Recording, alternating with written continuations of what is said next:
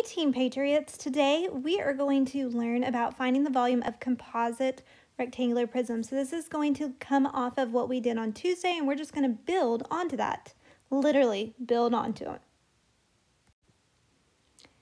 So today we're talking about the volume of composite figures, but we have to understand what the word composite means. Composite is the makeup of more than one thing, and when we're talking about a composite figure, we're talking about the makeup of more than one geometric shape.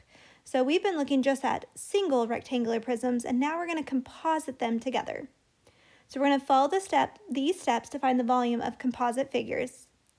We're going to decompose. So composite means to put together, so decompose means to take apart the figure into a regular rectangular prism.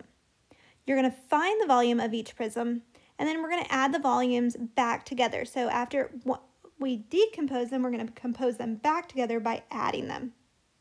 Okay, let's look at an example. So this is a composite figure because you can see there are two rectangular prisms. So step one is to break apart the composite figure to decompose them. Then we're going to find the volume of each. So a great way to do that is by labeling it A and B. So for the volume of A, we learned on Tuesday to find the volume of rectangular prisms, it's length times width times height. And remember, that is volume, not area. So that would be 3 times 2 times 5, our length, our width, and then that height. Gave us 30 feet cubed. A lot of us missed that question and said it was squared. It is not squared, they are cubed. And then for B, we would do the same thing. This would be a 7 by 2 with a height of 2. So 2 times 2 times 7 would give me 28 feet cubed. And then your final step is to add them together, which would have given us 58 feet cubed. Let's take a look at another together. This one is also already broken up for you. So figure A, we are going to find the volume of. So for the first thing we're looking for is, remember, it's length times width times height. So our length and our width are 12 and 3, so 12 times 3 times 5. And then if we work that out, 12 times 3 is 36, times 5 is going to give us 180.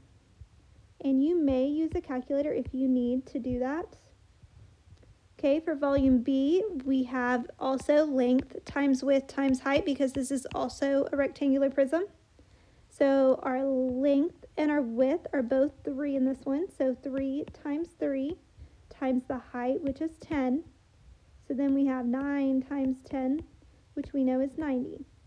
So then we would do 180 plus 90, which would give us 270 feet cubed. Okay, let's do one more example problem. So this one says, find the total volume of the refrigerator. The freezer section is 3 feet by 4 feet by 2 feet. Actually, this is probably the 2. The 3 is probably like a side over here. Okay, so to find the volume of the freezer, we would just do 3 times 4 times 2. Well, 3 times 4 is 12, times 2 is 24. The refrigerator section is 3 feet wide, 3 feet long, and then 4 feet tall. So then we would do 3 times 3 times 4, so we have 9 times 4, which we know is 36. But we have to find that total, so we need to add that together. So we have to think 36 plus the 24, we get a 10. And then that becomes 60. So this would be 60 feet cubed. Okay, your code word for today, if you watch the video, is going to be April. The code word for today is April. Great job finishing the video. If you finished the video all the way to this point, don't leave yet. I have a secret to show you. Hey guys, kudos to making it to the end. Now I'm going to show you where a shorter assignment is, where you do not have to finish this entire slideshow. You will only do a Google form and it will take the place of your grade for this slideshow. So stick around, I'm about to show you. Okay, if you go back to the very first slide in the Google Slides for today and you click here, this Google form will pop up.